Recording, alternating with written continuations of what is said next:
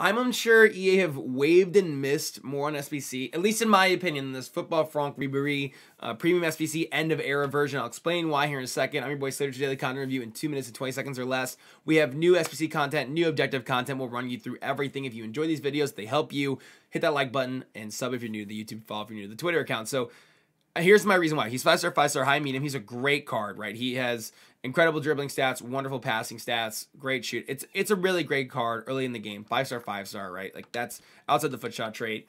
And in terms of his price, I don't think he's necessarily like a bad price. Like, he's at 84 team of the week, and 85, and 87, and 88. And 88 is about 230K. This is about 150K. And with all this, should be somewhere around like 450 plus K, which the reason why I think this SBC is really stupid is because he already has a rule breaker card that is right around that price. And considering this is Football Franc Ribery, who's one of the most coveted players in the history of, at least, you know, Ultimate Team, I think, like, just such a famous footballer in general, like, for this to be what's going to end up being he's retired from football, so this being his last SBC ever, they just released this card, right? They just released this rule breaker card, and then they were like, okay, we're just going to release almost the exact same card. The only difference here is he has less pace and shooting, but way more passing, is really the differences in the card.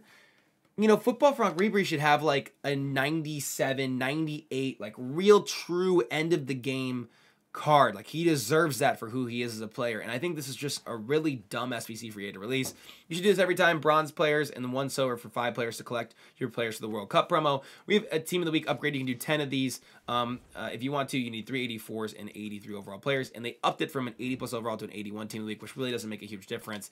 The reality is that as the weeks go on, those get worse and worse because you get more and more players you can get that are bad rather than good in those packs. And finally, your last bit of content is First Owner Fiesta. You have 10 games that you can play. If you win all 7, you get yourself an 80 plus player pick, or an 80 plus goal rare pack, and then an 82 plus player pick, which really isn't that great of value. So there's your content for today. Like I said, if you enjoyed the video, hit the like button. Let me know if we're going to do a Ribery. We'll be live with a stream later with a bunch of content. I'll catch you for a stream soon. Peace.